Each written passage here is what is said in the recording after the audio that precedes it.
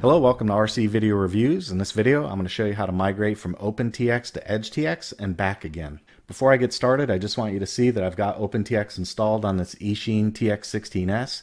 You can see on this page I've got my model. My Sector 5 is loaded with a couple of widgets. I've got a secondary widget screen with GPS and telemetry values. And then as far as the operating system goes, I have OpenTX version 2.3.13 installed.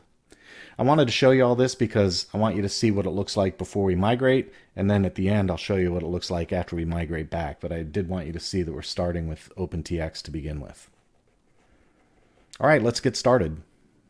There's a couple of different ways you can handle your SD card. The easiest way is just to buy another one and use that for experimenting with EdgeTX, but if you don't want to do that, or if you're comfortable handling data, let's just go ahead and do it that way on this radio. The first thing we need to do before you do anything else is plug in your radio, select SD card mode, and when you do that, you'll get a pop-up on your computer showing your SD card contents. Let's make a folder on your computer somewhere safe, and I'll call this OpenTX Production, and I'm just going to copy my SD card contents over to that folder. By doing this, we have the option of going back and forth between Edge and OpenTX. And EdgeTX will make changes to your model file and some of your other radio settings files that you can't revert. So the reason we want to take this backup copy is so that if we want to go back from EdgeTX to OpenTX, it's easy to do that. Okay, now we've got a copy of our SD card stored safely on our computer, and we can basically act with impunity at this point. The next thing I want to do is unplug the radio, turn the radio off, and then we're going to plug the radio back in while the radio is turned off. The reason we want to do that is because the EdgeTX Flasher tool relies on the ability to use the DFU utility, and we have to make sure we have the right USB driver installed to do that. Hey, if you like the work I do here on RC Video Reviews, please consider joining me on Patreon. For about the price of a cup of coffee, you can help me keep making videos just like this one. If you'd like to help out, there's a link in the description and on your screen. You're going to go to Google and download a tool called Zadig. I'll put the link in the description so you can find it easily. With Zadig downloaded, you'll simply click on Options and hit List All Devices, and then we're going to put the drop-down list on this option right here called STM32 Bootloader. Since I've already installed the USB driver, it's showing on the left-hand side that the driver installed is WinUSB. That's the one we want. You're probably going to see something like libUSB or something to that effect. All you have to do is make sure that you see WinUSB over here on the right and hit Install Driver. In my case, I'll just hit Reinstall Driver and let Zadig do its thing. Another way to do this, if you're familiar with it, is using the Impulse Driver Fixer. But for this video, we'll just stick with Zadig. It works. Okay, the process should conclude with this message. It says the driver was installed successfully. We've got a backup of our SD card. We've got the correct WinUSB driver installed. That'll let us move back and forth between EdgeTX and OpenTX as much as we want. Now we'll close the Zadig tool, and the next thing we'll do is grab the EdgeTX Flasher. I'll have links for the EdgeTX Flasher in the description, but once you get to that website, you download the Flasher appropriate for your operating system. They've got Linux, Mac, and Windows. So download the latest version. The development on this platform is happening very quickly, so I recommend if you're going to use the Flasher, just stop by and download a new copy. It only takes a second, run the install, and you'll always have the latest and greatest because they are developing at a rapid pace. So go ahead and run the installer. You can bypass any security errors or messages you get from your operating system. Okay, it's time to flash EdgeTX on our radio, so we'll click on the flash option over here on the left, and for firmware branch, choose EdgeTX Firmware 2.4. As of this video, that is the latest revision. If you watch this video later, you may see something else like 2.5. Obviously, choose the one appropriate for the time. In my case, it's 2.4. For the firmware version, they go by dates, so just choose the latest time and date stamp that you can find. In my case, it's 6/28 at 12:24 Zulu time, so I'll click that. And then the next option is to select your radio. In my case, this is a TX16S, so I'll just click on that, and I'll click Write. Now, once you see this download progress meter start, you know you're in good shape because it's actually writing the firmware to the radio now.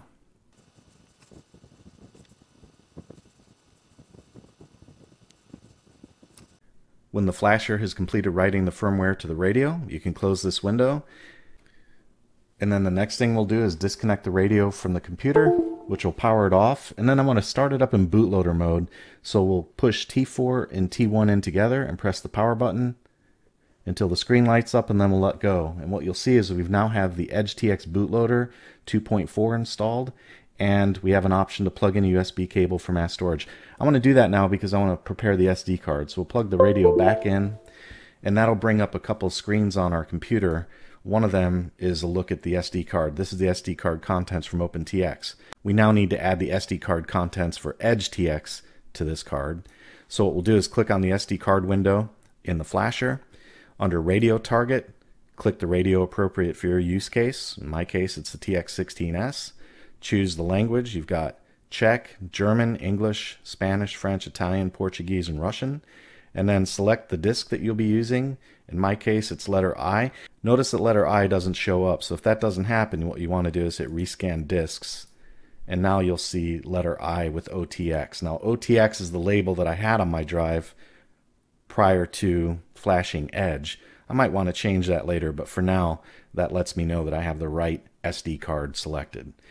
If you want to erase your SD card before proceeding, you can leave this box checked, and it will take care of cleaning off the old SD card and writing the new SD card contents to your card for you. I personally recommend that because you're changing operating systems. Probably a pretty good idea to start fresh. And don't forget, we've got a backup. So if we want to restore things like our images or our models, we can do that. So I'll leave erase disk checked in my case, and then I'll hit write to SD card. Notice the warning. This will erase all the contents of your card except for your models and radio settings. Are you sure you want to do this? We'll hit continue. On the left-hand side, you can see these folders getting deleted.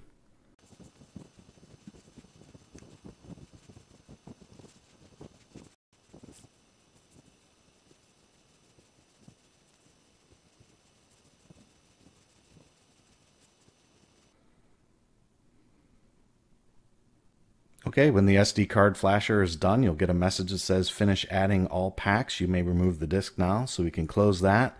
Now we can close the flasher. And the last thing we want to do is go back to our original SD card file and take a look at the images folder. That's going to be empty. So if you have images, in my case I do, you probably want to drag those over to your new card. Just copy.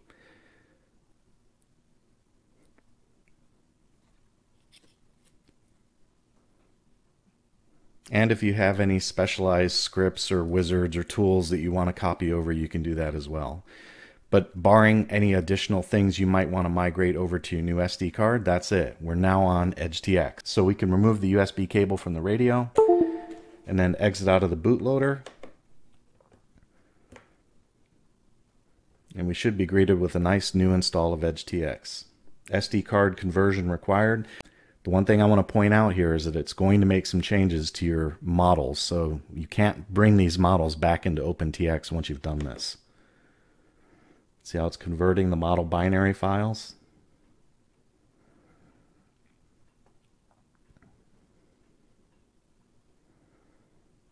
Welcome to EdgeTX. Okay, you notice if I click on Model Select, my Sector 5 is already selected. Also notice across the top row, there are categories, but these categories are no longer editable. That's a topic for another video, but I just wanted you to see that there is a migration change that you're going to encounter where the categories have been kind of realigned, and you can no longer edit the categories directly on the radio, at least as of today. Notice on the main screen, all the widgets for my Sector 5 are gone. And also notice that all my additional pages of data are gone as well. So all I'm left with is my single page and a top bar. That's it. And the widgets are gone and my top bar widgets are gone. So after you migrate to EdgeTX, you'll have to add your widgets back and any subsequent screens that you defined and any widgets you had on your top bars across all of your models.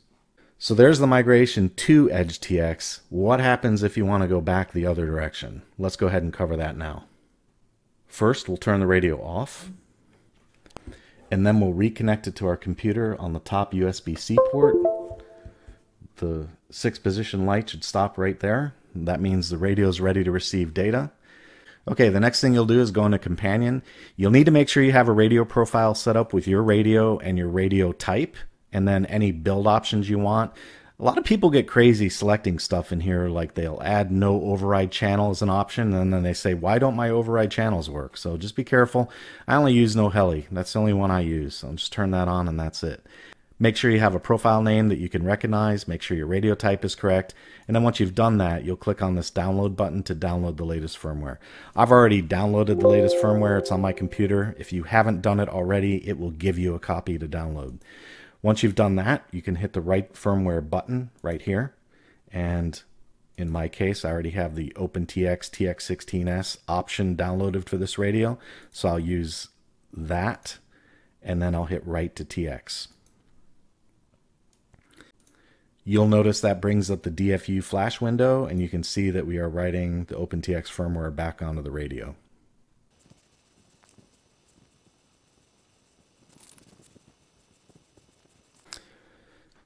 Okay, the firmware has been updated successfully to OpenTX, so we can close out of Companion now.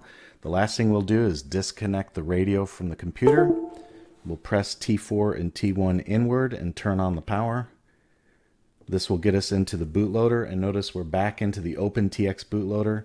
The next thing we'll do is reconnect our SD card, and you'll see pop-ups on your screen showing your SD card contents. So on the SD card, I'm going to go ahead and erase everything. I'm just going to get rid of it because that's all EdgeTX stuff. Okay, with our EdgeTX SD card contents removed, we'll go back to our production copy that we saved on the desktop to begin with, and we'll simply copy that over to our SD card. Now, if you use two different SD cards, obviously this process gets a little bit easier because you don't have to do all this copying back and forth business. But if you only have one SD card, or if you're confident managing data, this is also very simple to do.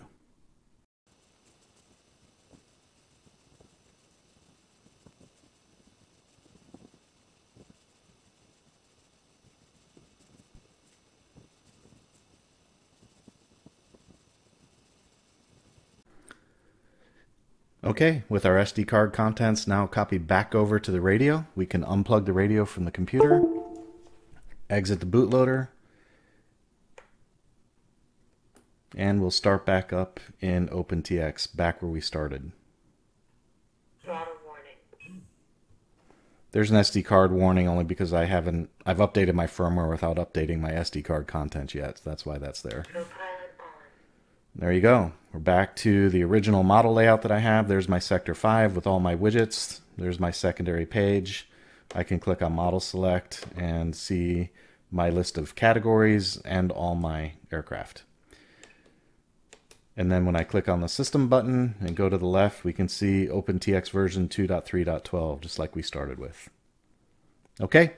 In this video, I showed you how to migrate from OpenTX to EdgeTX, how to back up the contents of your SD card, how to flash Edge firmware and the Edge SD card contents onto your radio, and then how to revert from Edge back to OpenTX. I hope you found this information useful. If you like this kind of content, make sure you hit the subscribe button and the notification bell. That's all I've got for today. Take it easy.